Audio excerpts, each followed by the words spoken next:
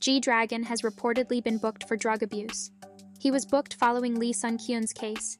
G-Dragon has reportedly been booked without detention on drug abuse charges. According to an exclusive report from News 1, G-Dragon has been booked without detention on charges of drug abuse by the Incheon Metropolitan Police Agency. Following their investigation of Lee Sun Kyun, the police continued their investigations and found reasonable evidence pointing them to G-Dragon, and are continuing their investigation into him. We cannot disclose any specific details as it is a matter that is still under investigation. Incheon Metropolitan Police Agency. YG Entertainment has provided a brief statement regarding the news.